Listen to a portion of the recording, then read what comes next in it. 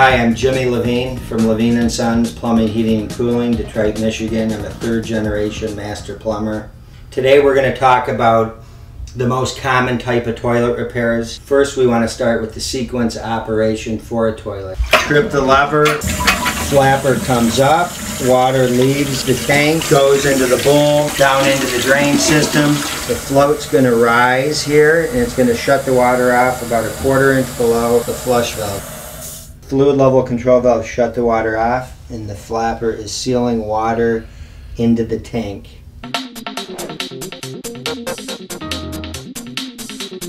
When you trip the lever on the toilet, the chain's going to rise, the flapper's going to come up, the water's going to evacuate from the tank, go into the bowl, the flapper's going to go back down and seal the water in the tank.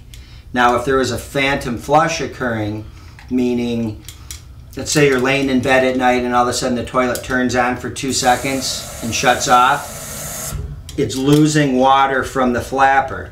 Now if you inspect a flapper that's worn, it's not going to be smooth and it isn't going to seal on the flush valve properly. Here's a tip for preserving the life of the rubber flapper in the toilet. Do not put the blue deodorant blocks in the toilet tank that makes the water smell pretty and have that pretty blue, turquoise, Caribbean visual. It will decompose this rubber flapper and cause it not to seal water in the tank as it should. Another reason the toilet would need to be rebuilt would be the fluid level control valve. The fluid level control valve is going to drop and it's going to start filling water into the tank and into the bowl. Water level is going to rise, the float's going to come up, and it's going to shut the water off at the proper mark. As I said earlier, we want the water to shut off not to the top of the flush valve, but about a 1/4 inch below it. We never want it to get to the point where it's going to run over the flush valve. This is a running toilet. That's costly, it's a waste of water, and it's noisy, and you can't sleep at night, and it's aggravating. A simple adjustment would be, on most fluid level control valves, there's a screw where you can adjust the water level down so it can shut off. As the washer gets worn and the chlorine starts eating away the washer, it may need an adjustment, or you would change the whole fluid level control valve.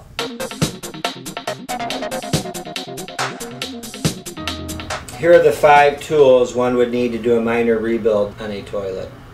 4-way screwdriver, where you'll have a straight side and a Phillips side, a channel locks, a needle nose pliers, a mini adjustable crescent wrench, and a side cutter. The 3 parts necessary to perform the minor rebuild on the toilet are the new fluid level control valve, a rubber flapper, and a new supply line. If a toilet's just phantom flushing and you know you had a newer fluid level control valve and for some reason you didn't change the flapper, you could do a flapper only. But if you're taking the time to go to the store to buy the parts and take the time to rebuild the toilet, spend the extra money, change the fluid level control valve and the flapper. Some other items one would need to do a rebuild on the toilet would be 2 terry cloth towels and a 2.5 gallon bucket or smaller.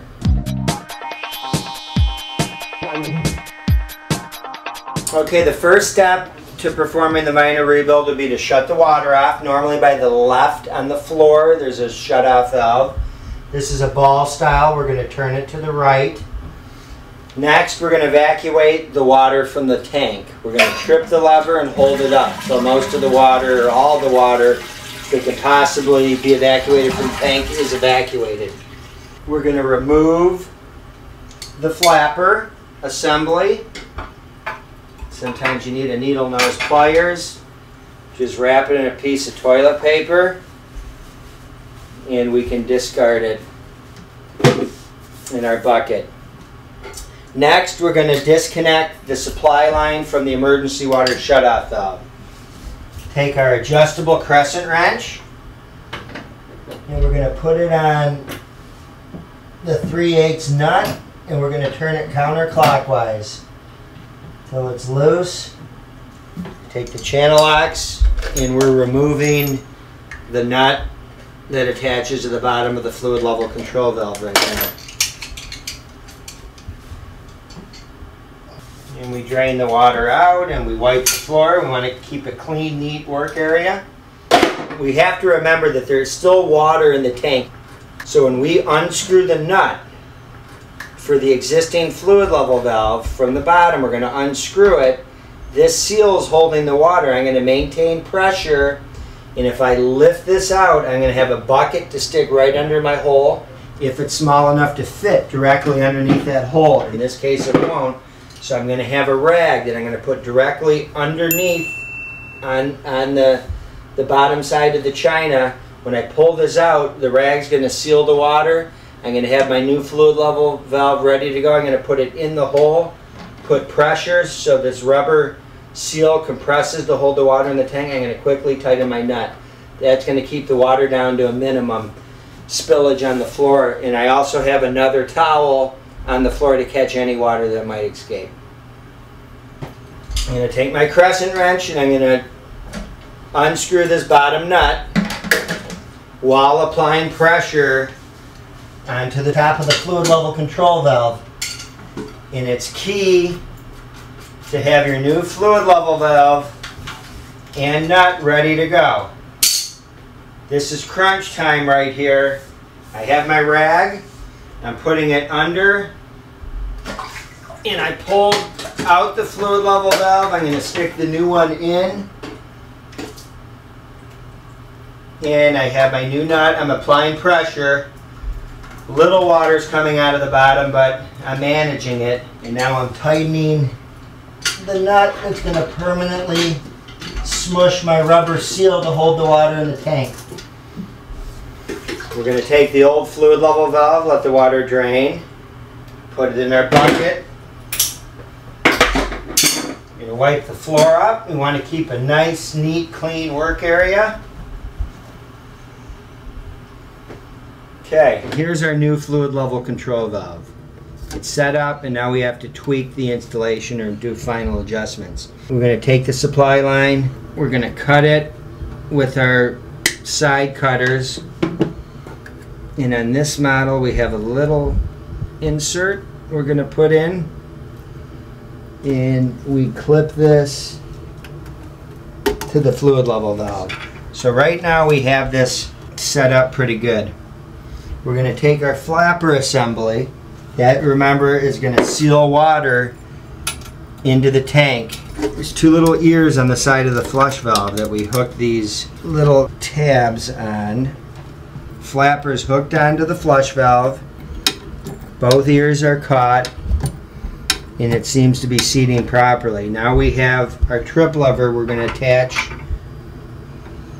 this chain on the clip. We want to put the clip on first, and with the chain we want it taut. We want about 1 break of chain link, just a little like this, just so when you trip the lever it has enough slop for the flapper to seat on the flush valve, yet you don't want to have to flip the lever all the way up, because then it might not rise as high as it should.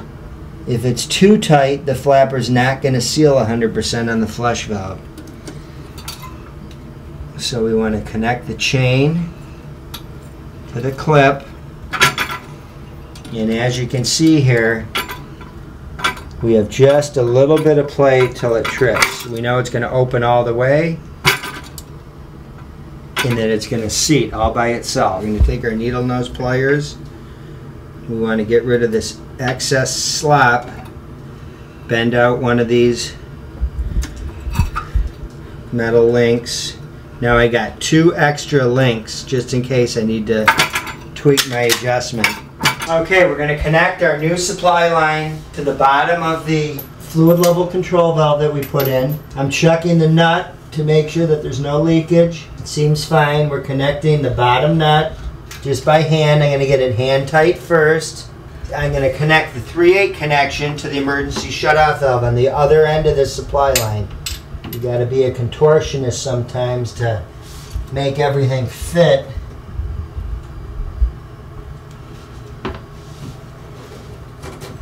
Right now our new fluid level control valve is set in place. Our flapper is set.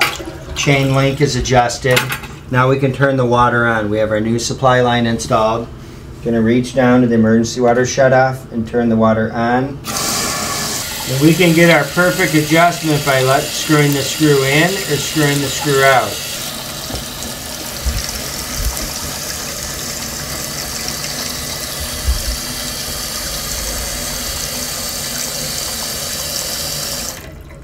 Perfect, right on the water line. So let's test flush it, trip the lever, flapper comes up, flapper seats, now the tank's gonna fill.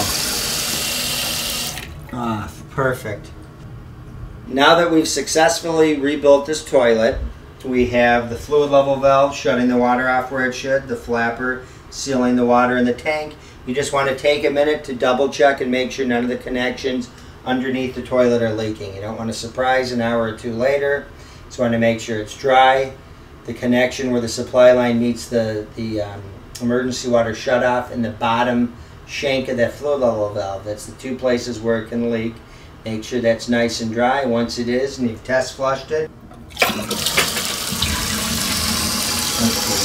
you can put the lid on and go about business.